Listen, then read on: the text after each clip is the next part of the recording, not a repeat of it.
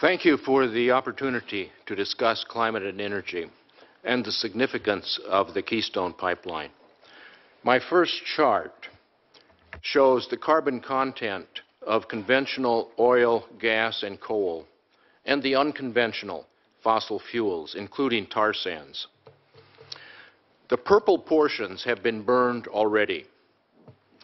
The science is crystal clear.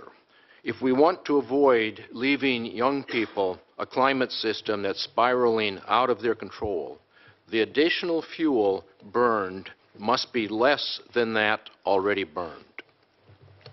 That means we must phase out coal burning and leave most of the unconventional fossil fuels in the ground.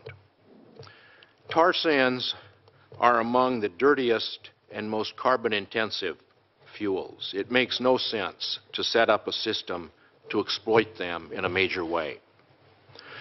My second chart shows that China is now the largest emitter of carbon dioxide, the pie chart on the left.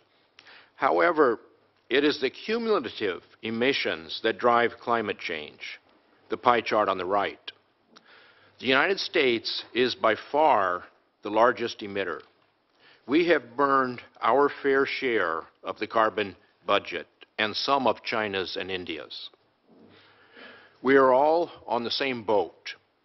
We will either sink together or find a way to sail together. My next chart shows that fossil fuels provide over 85% of our energy. Non-hydro renewables provide only 3% of our energy in the US and in the world. So how can we possibly phase down carbon emissions? My next chart shows the two things that we can do.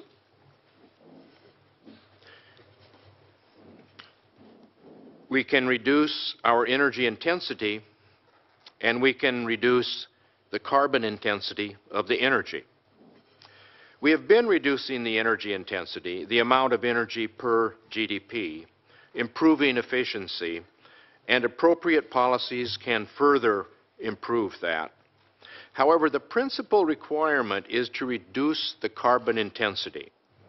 Over the next few decades, we must drive the carbon intensity down near zero. There is one country that has done a good job, Sweden. Sweden has decarbonized its electricity, which is provided by nuclear power and hydropower. They have one more big step to make liquid fuels from electricity. That's actually not difficult, but they are a small country and have not developed that industry. Why is the rest of the world not driving carbon intensity down? It is because fossil fuels appear to the consumer to be the cheapest energy. Fossil fuels are not really the cheapest energy. They are not required to pay for the human health costs of air pollution and water pollution, or for the costs of climate change. The public picks up the tab. So the required policy is to put a gradually rising fee on carbon collected from fossil fuel companies at the first domestic sale, at the domestic mine or port of entry. And 100% of the money should be distributed to the public, equal amounts to all legal residents. So the person who does better than average in limiting his carbon footprint will make money. This will provide a huge incentive for individuals and a huge incentive for entrepreneurs and business people. It will spur our economy, make it more efficient, and it will modernize our infrastructure and create hundreds of times more jobs than building a pipeline to transport the dirtiest fuel on Earth. With a fee of $10 per ton of CO2, rising $10 each year, after 10 years it will reduce our fossil fuel use almost 30%. According to economic simulations by the Carbon Tax Center. It will reduce our oil use in 10 years 3 times more than the volume of the Keystone Pipeline. George Shultz and conservative economists, in fact most economists, agree that a rising revenue-neutral carbon fee is the way to solve the climate and the energy problems. In fact, it's an opportunity to make our economy more efficient. An important point is that such legislation, I think, needs to be introduced by conservatives, because I'm afraid liberals will try to take part of the money to make the government bigger. Not one dime should go to the government. 100% should go to the public.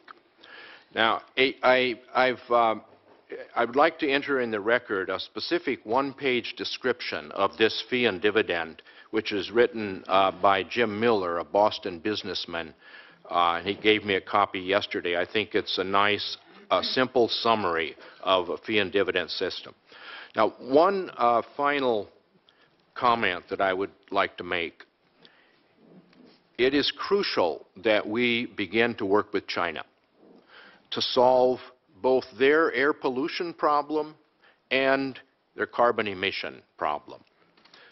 China is now contemplating and making plans for a massive coal gasification operation, hundreds of times bigger than, copied to some degree on the coal gasification plant in the Midwest that Jimmy Carter started, but on a massive scale. We can't, if that happens, it will be very difficult, if not impossible, for our children to control climate change. So we need to work with them and work with them on clean energies, including nuclear power, where we still have the best capabilities. With our university system and our free enterprise system, we should work with them and help them get clean energy, because it's in our benefit as well as theirs. Thank you. Thank you. Ms. Harbert.